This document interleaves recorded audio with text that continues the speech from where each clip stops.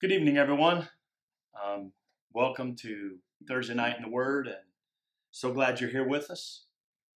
My name's Jerry Westerfield, and I'm the pastor at Bethesda, and just really glad to have you with us. I hope that you that have been tuning in, that the Word of God is speaking to your heart, and you're feeling a little challenged, because I believe God wants all of us to press in, and God wants all of us to move forward. And we need to realize that even though we're living in trying, testing times, God is with us. God is for us. No weapon formed against us shall prosper. I heard someone say this week, you may have your weapon formed, but it's not going to prosper.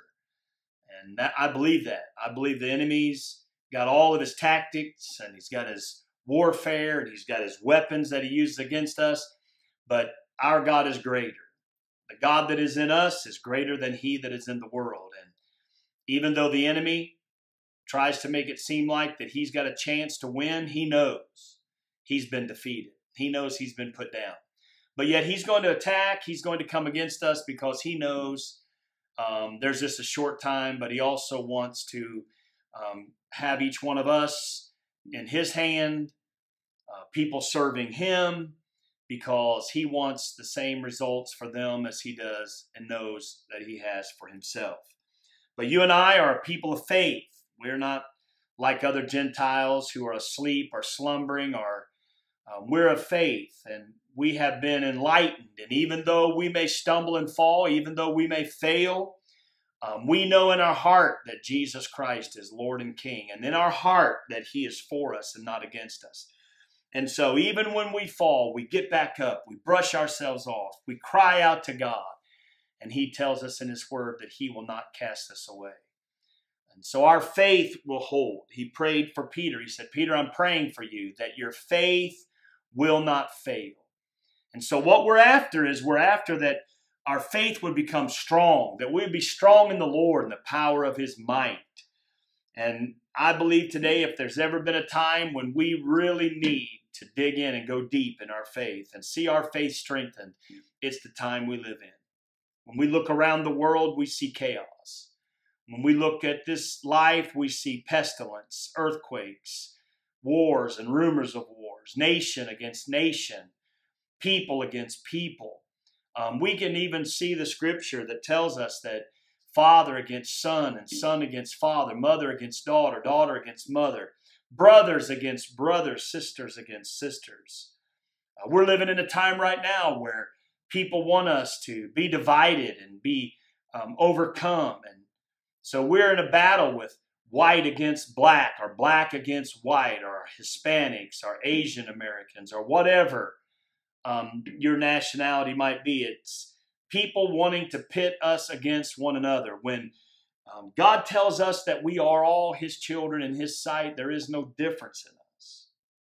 We are all the human race. We all bleed red blood, and we are all a part of the same human race. The only difference in us is some have dedicated their lives to Christ and have become a child of God, and some have not yet seen the light, and they serve, even though it may be unwittingly, they serve the enemy. And so our responsibility is to love others just like we love God. To love God, love others. Love God, love our neighbors.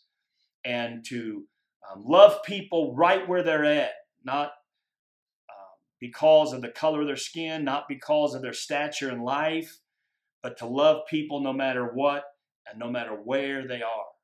And I believe that that's going to come because we mature and grow up and become what God wants us to be. We should be desiring to move forward and become stronger in the Lord and the power of his might. We should be desiring to be more dedicated than ever before into God's word, knowing the truth, because the truth, knowing Jesus Christ, sets us free. Knowing the truths of Jesus Christ and his word keeps us on the right path. It keeps our minds focused. Amen. It keeps our hearts focused on the righteousness of God. And so, we are talking about faith. This is the last few lessons that we'll have on faith, and then we're going to begin to talk about another doctrine called the doctrine of baptisms. These are all considered the milk of God's Word. That we need to have a good solid foundation. If you want to be able to be established in the kingdom of God, you have to have a good solid foundation. That foundation in Jesus Christ will keep you for all of your days.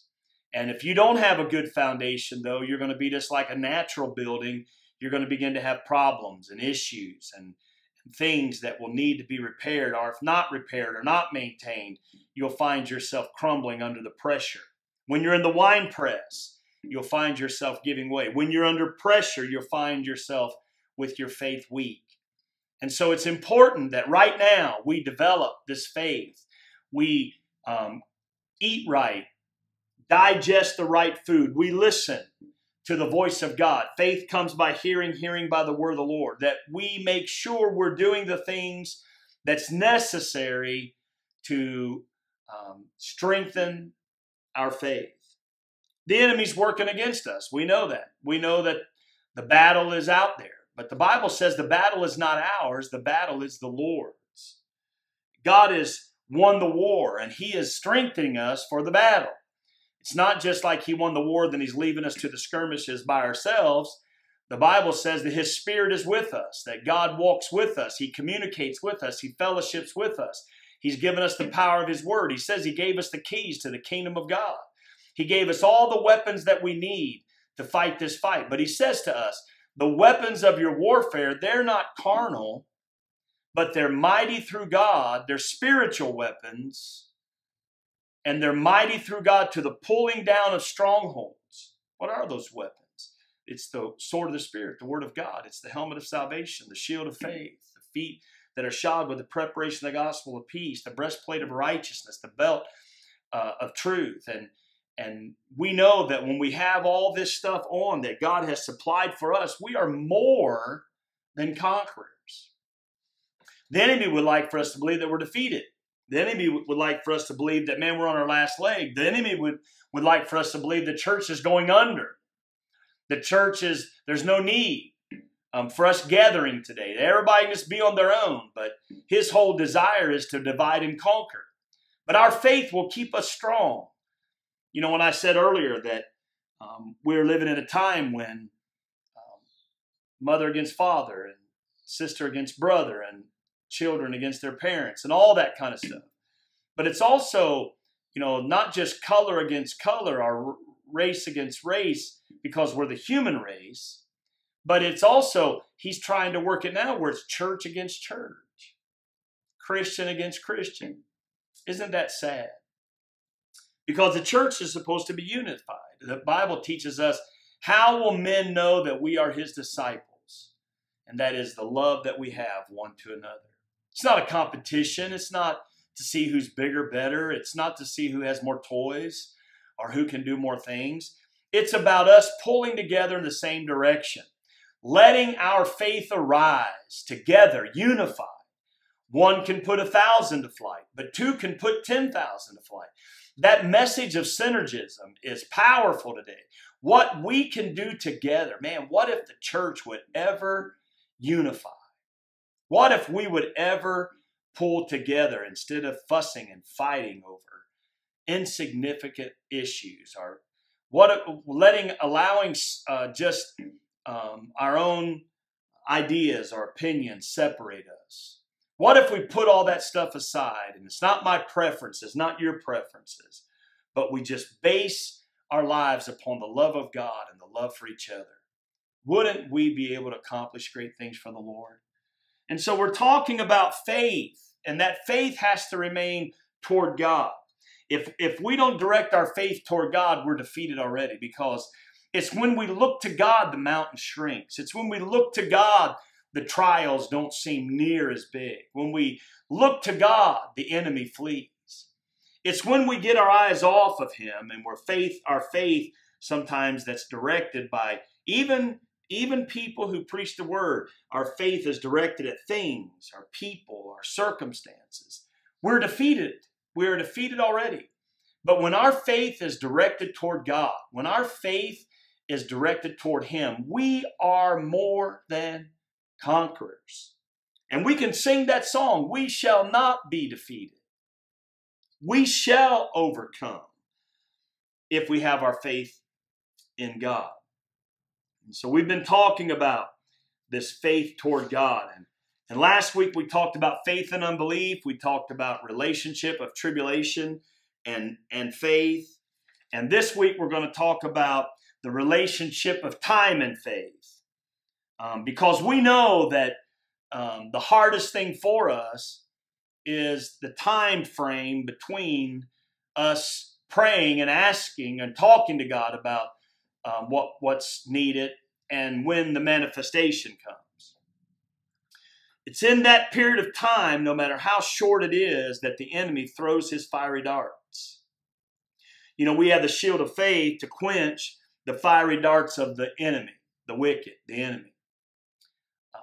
But when he throws those darts at us, it's in that time right there that the enemy wants us to waver. You know, because James says this: a double-minded man is unstable in all of his ways. We can't be double-minded, or we can't walk in unbelief or anxiety or fear or not trust the Lord. It's important for us that we realize this relationship of time and faith. We talked a lot about endurance. We have to endure. And you know, endurance and all that's not talked about much today. Long suffering, endurance, trials, tests. I mean, we all want to preach the good, warm, fuzzy things. But the truth of the matter is we have to learn how to endure, the Bible says, hardships.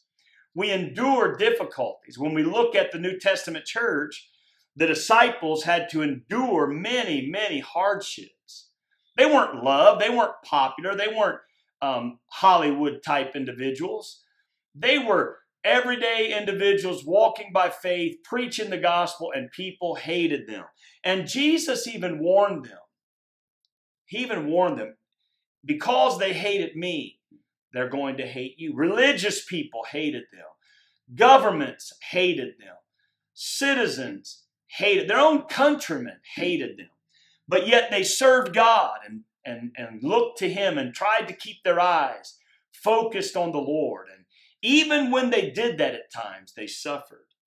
And so we have to have endurance. But even endurance, by its own definition, involves time.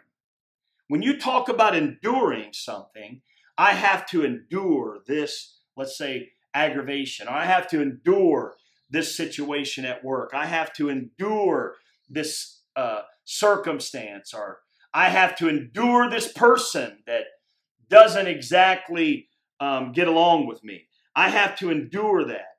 And when we talk about that, we know that there is a time frame that we're speaking about. I have to endure this headache. I endure light afflictions, all those things. And so we know it involves time.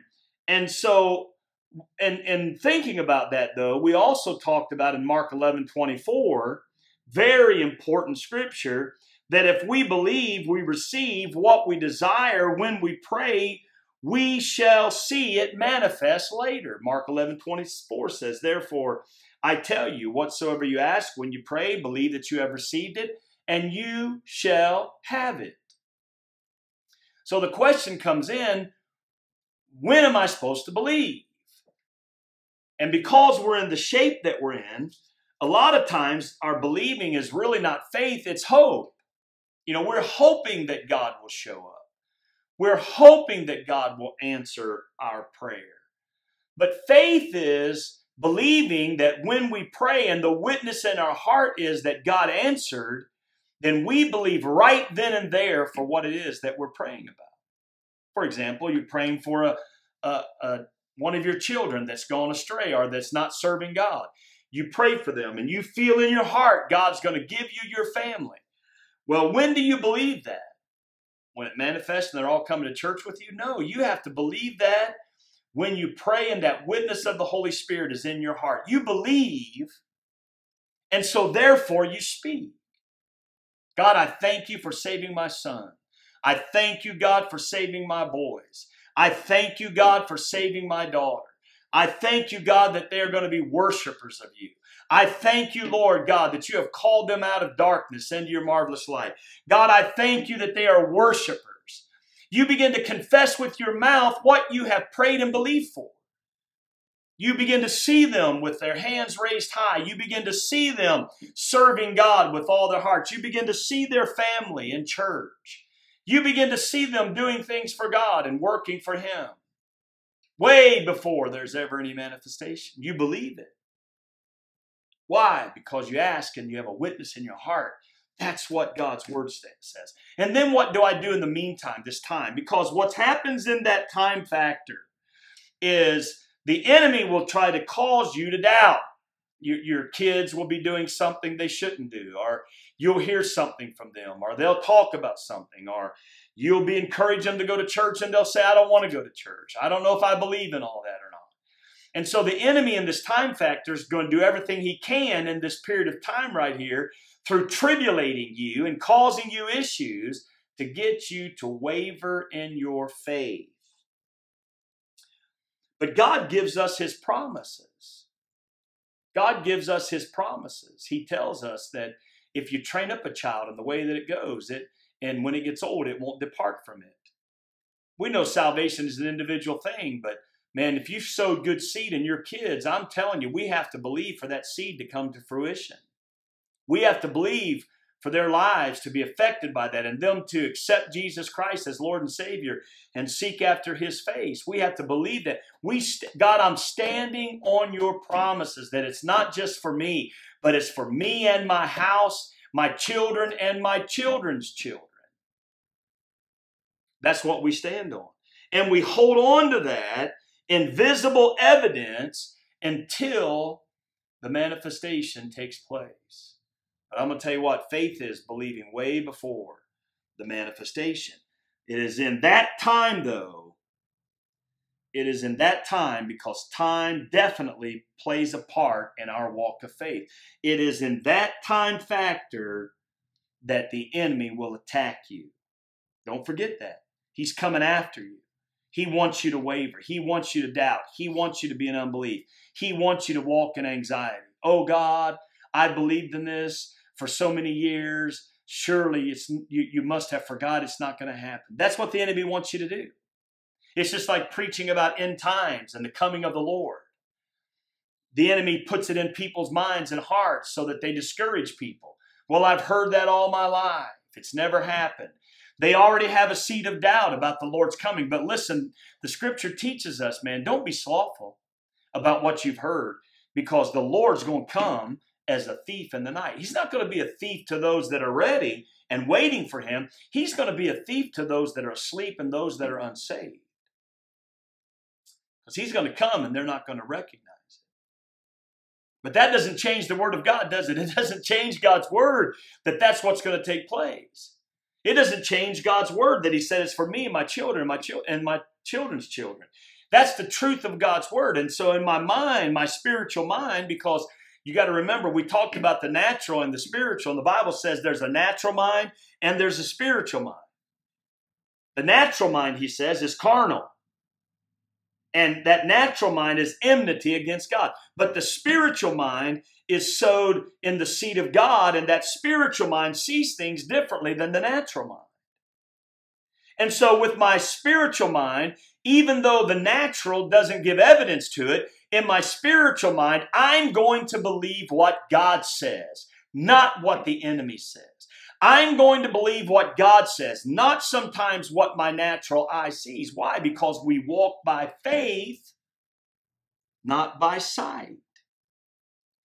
This time factor between faith's answer and the manifestation, even if it is a fraction of a second, there's this space of time. This time period where faith is tested is controlled by God alone. Satan launches his all-out attack to get the believer to waver and prevent him from holding on to what God's put in us for our profession of faith. Now, I'm not talking about some whacked out, just speaking some random thing out here. I'm talking about a profession of faith that's based off the Scripture. And I study the Scripture, I look at the Scripture, and I say, I believe that. I believe, therefore I speak it. Even though I've had many battles and struggles, I'm going to tell you what, I'm believing for my life victory. Why? Because God tells me I'm a victor. I'm victorious. Even though it seems like sometimes that if I looked at the natural, I'm weak, I'm going to fail, the enemy's going to overcome. God says, greater is he that's in me than he that's in the world. I'm taking God at his word and I'm believing. But I'm not just believing in my heart. I'm speaking with my mouth a word of faith, the word of testimony. And what do I have as a Christian to help support that? The same thing that David had when he and his men came back to Ziklag and found out that their families had been captured. The Bible says David encouraged himself in the Lord. How did he encourage himself? He started telling himself about the victories that he had won. Listen, when the enemy comes in like a flood, I raise up a standard against him. And what is that standard? It's the word of God. It's the truth. But also, I tell him about the victories that God's done in my life. When the enemy tells me I'm defeated, I talk about how when I was lost and undone, God gave me the victory and changed my life. When I failed, I tell the enemy, hey, wait a minute. God says, when I have failed, confess my sin before him. He's faithful and just to forgive me of my sins. My name's been written in the Lamb's book of life. No man can pluck me out of the hand of God. And so we have to know that it's in that time period when we're going through this believing something and manifesting the truth. When that's manifested, there's that time factor that the enemy is testing us. He is sending his fiery darts to see how we are going to walk and how we are going to react. Satan really launches his all-out attack to get the believer to waver, prevent him from holding fast to that profession of faith. To believe God, James 1, 6 and 7 says, but let him ask in faith with no doubting. For the one who doubts is like a wave of the sea that is driven and tossed by the wind. For that person must suppose that he will not receive anything from the Lord.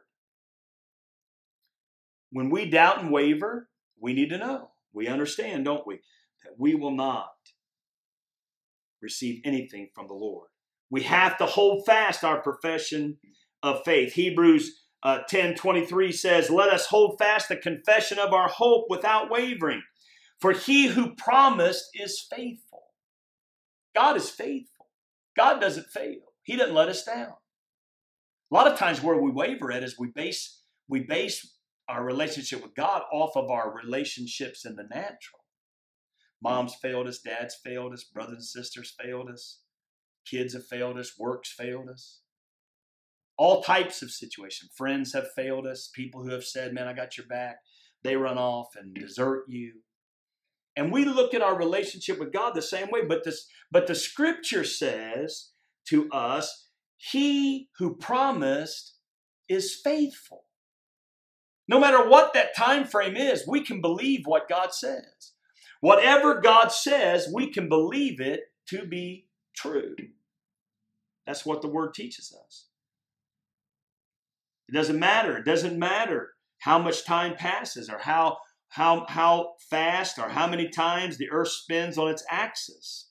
It doesn't make any difference between how long it takes between the prayer and the manifestation in the natural realm. It doesn't have anything to do with the faithfulness of God. God is faithful. God is faithful. When God answers you as you pray in faith, it is as good as done unless the devil can get you to stop believing what you have received in prayer.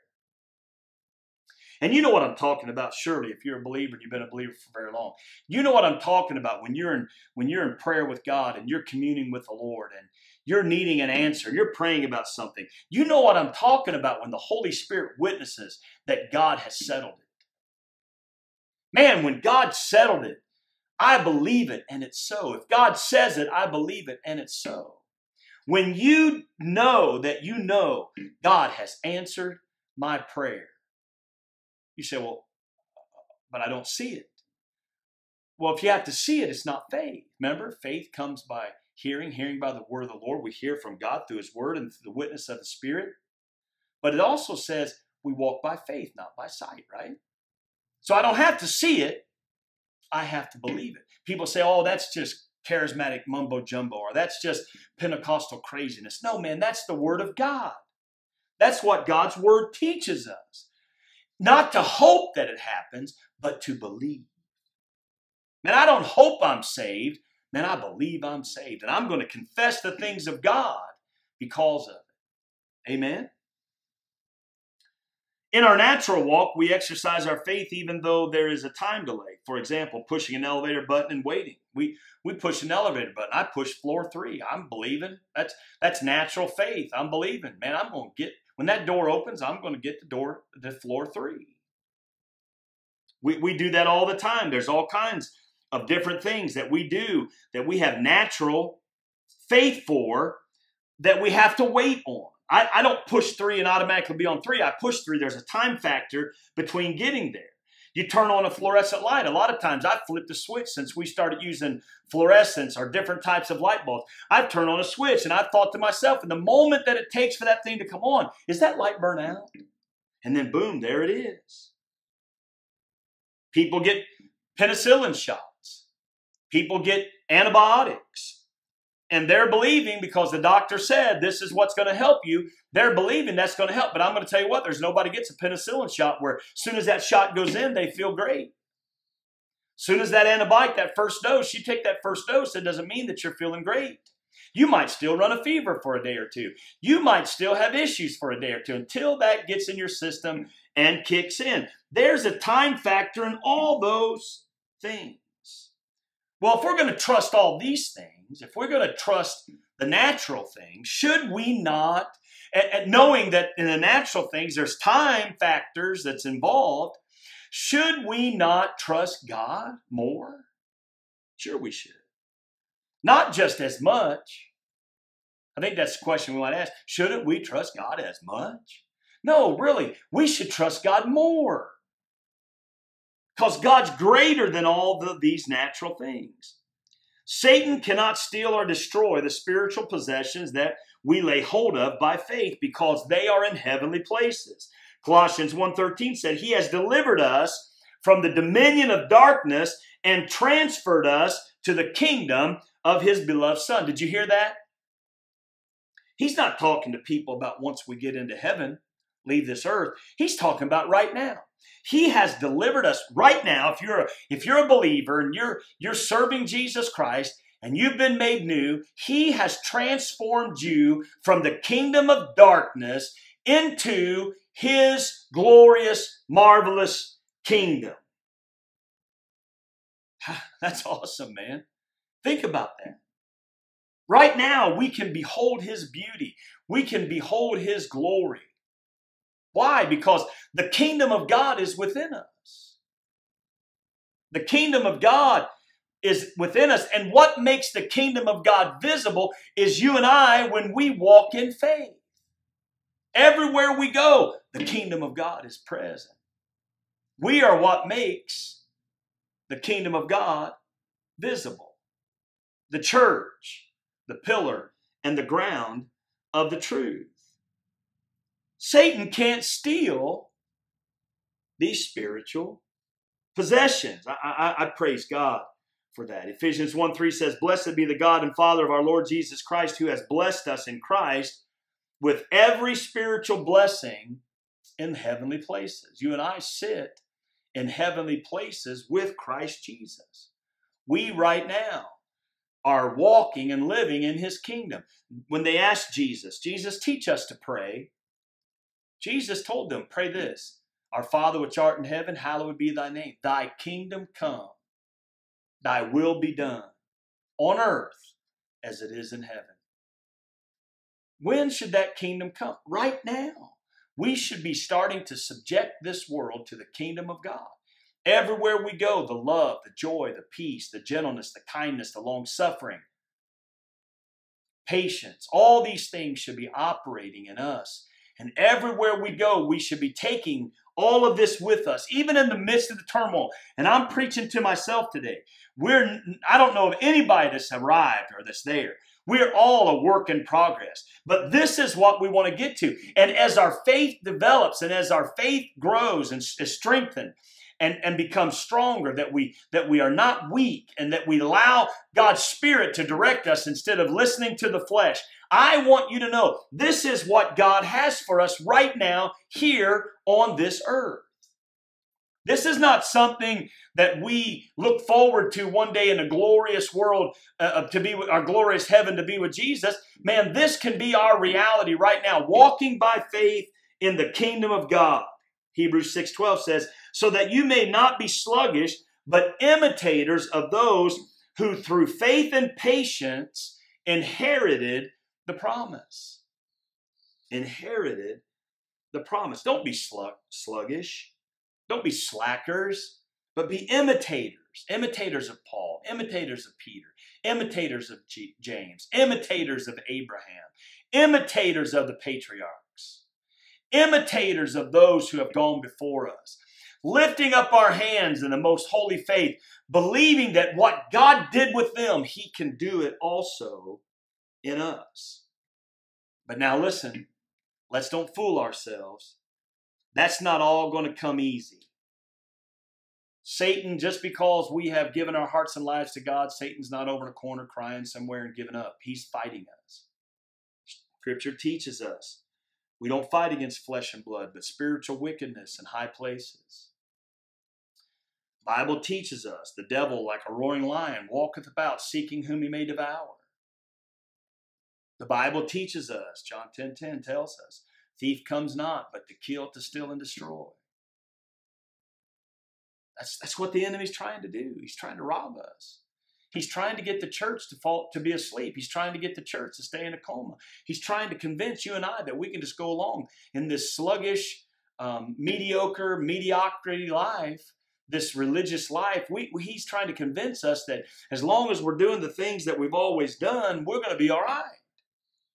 But I want you to know that's a lie. Because Jesus tells us, the thief may come to steal, to kill, and destroy, but I've come that you might have life. But listen, not just life, not just going through the motions. He's called us that we might have life and have it more abundantly. That's powerful, isn't it? He doesn't want us just to have life. He doesn't want us just to bear fruit. He wants us to bear abundant fruit. He doesn't want us just to have life. He wants us to have abundant life. Wow. Aren't we living below our privileges? I feel like I am a lot of times. And I'm sure that you probably feel the same way. We live below our privileges. But we need to understand something, and that is Satan is going to attack. 2 Peter 2:7-9 says, and if he rescued righteous Lot, greatly distressed by the sensual conduct of the wicked, for as that righteous man lived among them day after day, he was tormenting his righteous soul over their lawless deeds that he saw and heard. Then the Lord knows how to rescue the godly from trials and to keep the unrighteous under punishment until the day of judgment. Now, Lot had a problem, an issue. Lot was with Abraham, Abraham's relative. Lot could have been right there with Abraham, but Lot saw a city. Lot wanted to take his family down around Sodom and Gomorrah, and so the Bible says he went there. Well, Lot fell in with all those that were there, even though Lot may have not went as far as they did. The Bible says Lot was vexed, with a filthy conversation. Lot had some of that stuff rub off on him that was going on there in the city. But yet Lot still believed God. But even when they were leaving the city, as the angels of the Lord brought them out, the Bible says that it was such a draw and an attraction to that city. Lot's son-in-law stayed there. And there was such a draw and an attraction to that city that on the way out, his wife looked back. And she was turned to a pillar of salt. Satan doesn't stop because we have a victory. Satan doesn't quit because we have victory. No, he is going to come at us with everything that he's got. And I want to tell you what, if you just focus on the two avenues that Satan uses to attack us, you can become victorious. There are definitely two of the most common avenues that Satan attacks us, is through circumstances and people. Think about it. Circumstances and people. He will use your circumstances to cause you to fear and doubt and unbelief. He will use people to discourage you from believing in the Lord and His promises. If you would sit for a moment, just like in this pandemic that we've had, if you would just sit for a moment and think about social distancing when you go out. People aren't social distancing. We can see it. They're not doing that. We're touching the same things they touch. We're passing by them close and going in the same bathrooms. I mean, you know, one of the things in Kentucky, one of the restrictions on churches that we should have somebody at the bathroom. And every time somebody comes out of it, we need to go in and disinfect. What store have you been in that does that? But yet, that's what they say. You know, Satan uses all those kind of things to try to distract us. Circumstances. People will come along and you're trying to believe God. God is my healer. God is my redeemer. God is my protector. The Lord has a hedge built around me. He covers me under the shadow of His wings. God lifts me up upon a rock and I am established and stable. You're believing that. You're confessing that. And then here comes along everybody else. Oh man, you got to watch out. Don't touch that. You'll die. Watch out. You might get the thing. Watch out. You'll bring that to your kids. Watch out. You'll do this. And people try to cause us to have unbelief.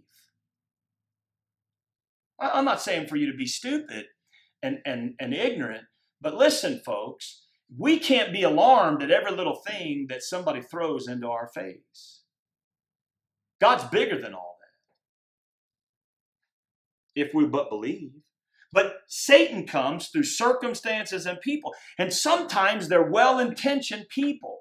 But whose report should I believe? Who should I be listening to? Man, we discard our spiritual leaders all the time to listen to who? The government. We toss our spiritual leaders aside. Why? To listen to even doctors and physicians. And I'm not saying that they're all bad. I'm not saying that at all. But doctors and physicians will tell you, man, that it's not an exact science. They're practicing medicine. That's why sometimes you go in for some type of something that's going wrong with you and you'll get 2 and 3 different prescriptions in 2 or 3 weeks because one didn't work. They don't know exactly because it's not an exact science. But there is one that knows. His name is Jesus. And I'm not telling somebody not to go out, not to let nobody treat you. But man, we shouldn't put more faith in all that than we do God. But this tribulation and stuff that we go through, these trials that we go through, they are the times when the enemy throws at us everything he can. Both the Bible and life's experiences provide us with ample examples of how circumstances and people can really tempt us to take our eyes off of the truths of the spiritual realm and fix them on natural things. Take time to think of some biblical examples and past personal experiences that you yourself have gone through or that you have read about that they've gone through, where they had some time frame there in which they were waiting on the victory. Daniel in the lion's den, 3 Hebrew children. There was a time frame there in which they weren't delivered. God could have delivered the 3 Hebrew children before the fire, but He didn't. He decided and determined it was more important to deliver them in the fire, not before it. Daniel could have been delivered before he went in the lion's den, but God wanted to prove Himself strong while Daniel was in the lion's den, and 21 days later, God showed up in the way that Daniel needed. But yet we know that in that period of time, God sent the answer before the angel ever arrived. When we consider 2 Peter 2, 7 through 9 that I read a little bit ago, when we look at that and we consider that passage of Scripture, you realize how important it is to police what you see and hear. Lot was vexed, especially when your faith is being tried. When you're being tested and you're going through trials. You know, the Bible says that God knows how to make a way of escape for us. But man, you got to be sensitive to the Holy Spirit when you're in the midst of those trials, that you can hear what the Spirit is saying. As we reflect on that passage, it gives new meaning and appreciation for the Scripture passage found in 2 Corinthians 13 through 18. It says this, not like Moses, who would put a veil over his face and so that the Israelites might not gaze at the outcome of what was being brought to an end. But their minds were hardened, for to this day when they read the Old Covenant, that same veil remains unlifted, because only through Christ is it taken away. Yes, to this day, whenever Moses is read, a veil lies over their hearts. But when one turns to the Lord, the veil is removed. Now the Lord is the Spirit, and where the Spirit of the Lord is, there is freedom. And we all, with unveiled face, beholding the glory of the Lord, are being transformed into the same image from one degree of glory to another. For this comes from the Lord, who is the Spirit. Man, God has lifted the veil from us so that we can see the truth. Amen? So that we can see what God is speaking to us. I want to finish up today with this. Body language and faith. We need to understand this, that only God is omniscient. Only God knows everything. Satan can't read your mind. Satan can't read your mind. He can send a thought there. And I used to always hear, you can't stop the bird from flying over your head, but you sure can stop it from building a nest in your hair. And I believe that. Satan will throw thoughts, dreams, different things your way, but God says we don't have to dwell on those things. But Satan cannot read our minds, because if he could read our minds, he'd have never done to Job what he did, because the Bible says Job was an upright man before God and perfect. If Satan could read our minds, he would have never done with Jesus what he did, because he would have known Jesus was going to defeat him with the word. But Satan can't read our minds. But I'm going to tell you something. Listen, there's something that's very important that we need to realize, is that Satan doesn't have any problem knowing what he needs to know about us, because most of the time we blab it. We speak it. We're going through something, man, we speak it. Well, I really do. That really bothers me. I have no strength over that. Or we're telling him what it is before he even is concerned about it. So he knows what to throw against us. But listen, something else that Satan uses along with that is our body language. When Satan throws a dart, he watches. The demons, they watch on how we react to it. And you know what I'm talking about. You've got news, or you've had situations, you've had circumstances in your life, you've had people in your life that, man, their personalities just grate you. And you speak it out, or when they're around, your body language shows that there is something wrong. And Satan seizes upon those opportunities to launch his attack against us. We have all kinds of things you can look at in the scriptures, but we can see where if Satan could read our minds, he would not have done the things that he did when it came to God's servants. He knows a lot of things through observing. Matthew 5:10-12 shows an attitude and action to be embraced during persecution. What is that attitude? That attitude is to look to Jesus, to have hope in him, faith in him. Trust in God. James 1:1-2, count it all joy when you fall into diverse temptations. Don't give place to the devil, Ephesians 4:27. The Bible teaches us, don't give any place to the devil. Don't react to spiritual warfare, but rather take responsible, godly actions. Rejoice in the Lord always. Count it all joy, even when you find yourself in struggles, needing victory. Lift up your eyes to Jesus. Keep your eyes focused on him, because he keeps you in peace. Don't give any ground to the enemy. How many of you know? How many of you will confess? We've gave up a lot of ground to the enemy. Well, you know what the Bible teaches us? Man, let's take it back. Let's put our faith in Christ. Let's believe God. Let's trust him and believe, even when we don't necessarily see it with the natural eye. Because when I can see it, I no longer need faith. Somebody calls me on the phone, Pastor Jerry, I want to give you $100. I'll see you Wednesday. And I'm, oh, wow, awesome. I have faith, man. I could use that $100. I have faith and believe that that's going to take place, but I don't have it yet. So what good is it yet? But I'm going to believe. But when that Wednesday comes and that $100 is in my hand, I no longer need faith for that $100. I said this one time in discipleship class. If you're out and your car breaks down at 4 o'clock in the morning and you call me on the phone and you say, hey, Pastor Jerry, I broke down. Can you come and get me? And you hear me say, yeah, but I sound really tired. If you're struggling to believe, you're going to call somebody else. You're not going to wait until I get there. But when you believe that you believe that you believe, that you know that you know that you know, I called him, he answered, I believe that he'll be here. You can put your phone down, put your seat back, take you a little nap until you hear me knock on that window. That's the way it is with God. We trust the Lord because we've got a relationship with him. And when we ask in faith believing according to God's will, we know God is going to see us through. We don't have to be wavering. We can trust. It doesn't matter what darts the enemy throws. Our faith needs to stay strong, not waver. Let's get into the Word. Let's let faith arise in us.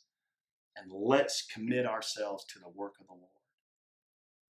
I hope and pray that you're strengthened by this and that we understand and see that faith, God wants faith to work with us.